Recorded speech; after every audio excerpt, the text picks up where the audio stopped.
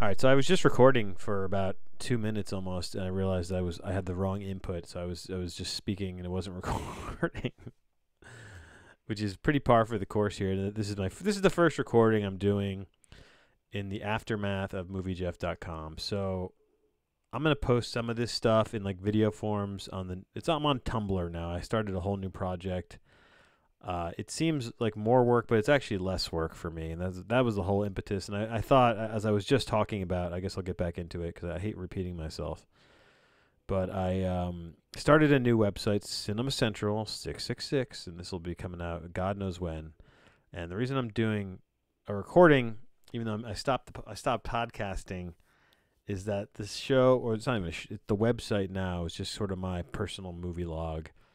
And I'm still using Letterboxd and YouTube, blah blah blah. But all the other stuff, all the bells and whistles of like trying to put out a podcast and worrying about if anyone's listening. I just wanted to be done with it, and because the whole process of doing it was starting to feel like a job, and I have a job. I got one of those things, so now it's very loosey goosey. I'm gonna try and get weird with it. I'm gonna try and just keep logging my movies on a schedule, because I have this calendar that I have planned out. Oh, damn straight to the end of the year almost, I guess. So this will be coming out, I'm now mapping this right now. This will be coming out in late August, if all goes to plan, and we haven't been engulfed by fires by then, because as I'm recording this now, the clouds of the Canadian wildfires are just starting to recede. Very weird stuff here in New Jersey. We didn't get it as bad as Manhattan, New York did, but it was slightly orange. It wasn't as orange, but it was pretty orangina. But I want to record something for this because I don't feel like writing anything about this season of Yellowjackets, and I just so sometimes I guess if the moment strikes me, I'll still record some stuff and post it on the Tumblr as like a little video or some sort of audio. I'll figure it out. I don't know. Maybe I won't. Maybe I'll stop doing this forever. There's no just. I'm just counting the movies.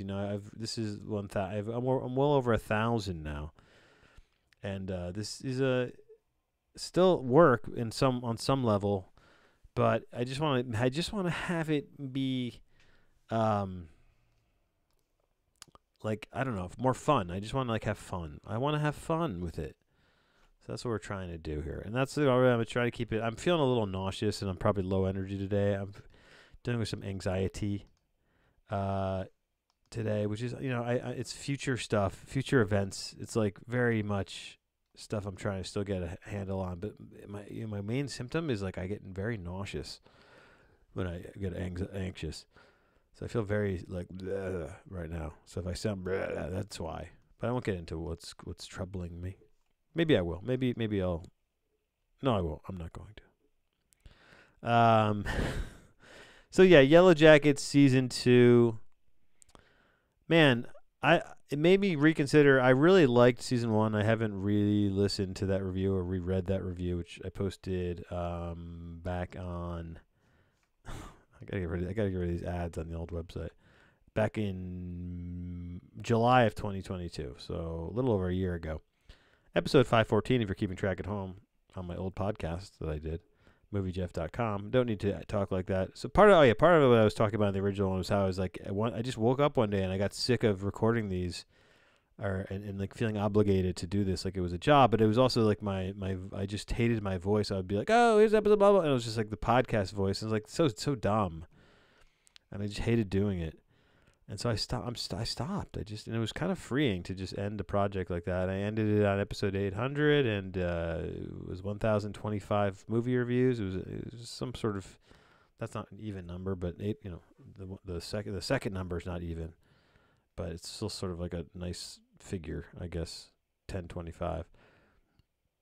I'm a numbers guy and big numerology guy here, if you didn't know. So anyway, I'm still gonna record some stuff. Because I don't feel like writing anything about this second season, so I was like, let me just record something. That'll be like, because this seems like different than, and that's how I'm gonna go forward with this project. Cinema Central, there you go again with the voice. Cinema Central 666. It's just loosey goosey. It's personal little website I made. I think it's looking nice. It's shaping up. I like the platform. And Tumblr. I know that's not something people use anymore, but I like it. It's I find it easy to navigate and edit it on your phone, on your web, blah blah blah. And some of the stuff's just gonna be like literally no reviews. I'll just be like, I watched this movie. Here's what I thought. Here's my score. Anyway, Yellowjacket. Let's talk about it here. 5 minutes in. Jesus Christ. So this it had me reconsidering how much I loved season 1, because I didn't think this was that great. It's still sort of fun in a lot of ways, but I mean, it's sort of a mess. This show. I mean, it's just it's all over the map. It's kooky, and that's fun. The kookiness can be fun, but I'm also just being like, we've so far in a way left the kind of realm of believability on any level.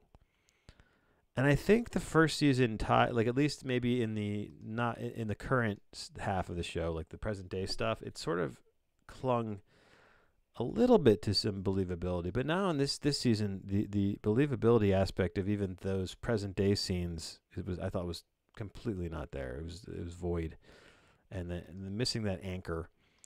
But it was still, like, I can't hate. It was still like some fun stuff here. I do believe that. I do think that it's not a bad show. I'll keep watching it. It's the mystery aspect of it. I always call this like the Walking Dead conundrum, where I watched that show I didn't watch the whole series, but I watched it way past it when it was at quality at all, because I just was like, I gotta find out what happened, and then that show lost it for me because they stopped questioning why. There was because that to me is always the most interesting part of a zombie show, is like the why zombie, what caused zombie, and then it just became about the like living in the moment of the apocalypse, which is not as interesting to me. And this show still has that big like there's a mystery here. There's like the whole like supernatural element, which is interesting, even if it isn't believable, or like that stuff was never tied to reality anyway. So I don't really like it doesn't bother me too much. I guess to get into I guess I'll talk spoilers a little. I mean, who cares at this point? If you're listening, no one's listening to this anyway. But it is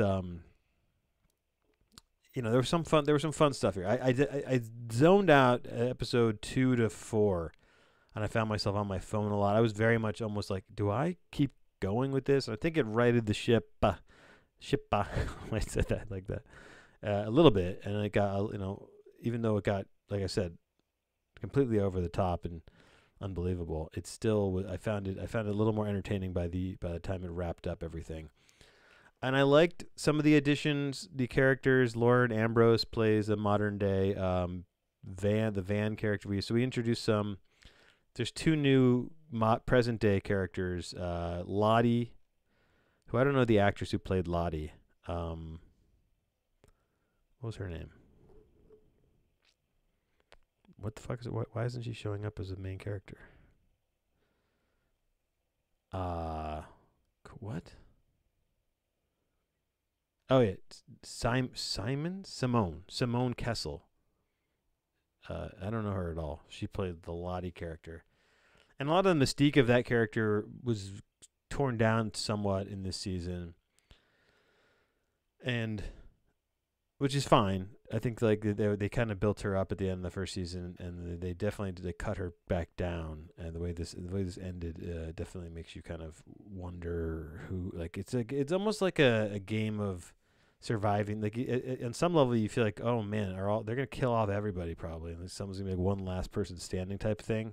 I kind of have that feeling because that like plays into like the thematic stuff of what's going on with this whole the wilderness god needs to take us down. But I think it's like is it just like I don't think it's ever going to be satisfied, and in that idea of like is it really the supernatural thing, or are they just like fucked up from their experience and they kind of created this lore themselves?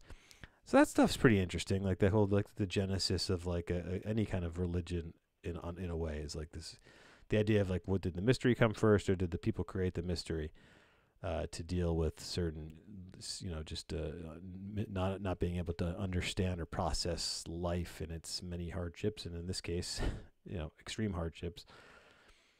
And I was like, when they ended it with this is a spoiler, obviously. Juliette Lewis's character getting she dies. She gets killed accidentally by Christina Ricci's character.